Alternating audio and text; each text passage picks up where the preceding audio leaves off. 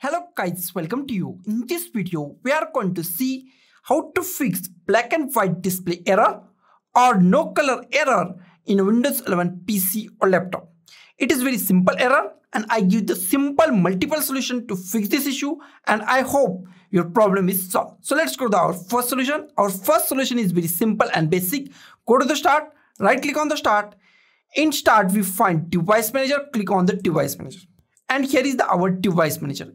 In device manager, expand display adapters, expand display adapter. If you find in any error at this point, just go to the display adapter, right click at here and go to the scan for hardware changes. This is our first solution. And if you not find any error, then go to the next solution. Next solution is go to the here and select your display adapter. Right click on your display adapter. If it's internal, external, if you find 2 or 3 adapters, if you're using external or internal graphics card, then go to the external or internal graphics card. Now go to the here and go to the update drivers. First option is go to the search attribute for drivers. It's search your drivers on your internet. Click at here. And if you find latest driver, then install that drivers. Okay, in my case, it is not showing any driver. So I go to the back and next option is go to the browse my computer for drivers. If drivers are not found, then go to the second option. If your drivers on your PC, then go to the browse and select the drivers and install that drivers.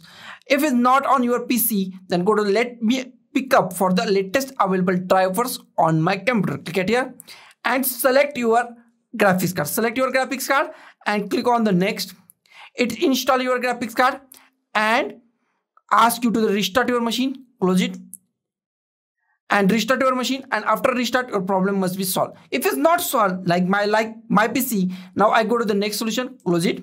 Now I click on the start, type settings and click on the settings. In settings here I type color filter. Type color filters. Here is the color filters. Click on the color filters. In color filters, here is our problem. Color filter is on, it is on and it is in gray cycle. That is our problem. Make sure it is off. When you click on this off or make off, automatically all colors are changed. Click at here. Now we can see my colors are back to normal. So guys, this is the simplest way. Close it. So guys, this is the simplest way to fix black and white display problem in any Windows 11 PC or laptop. So guys, thank you for watching this video. Don't forget to like, share, comment on this video and don't forget to subscribe the channel. Thank you guys.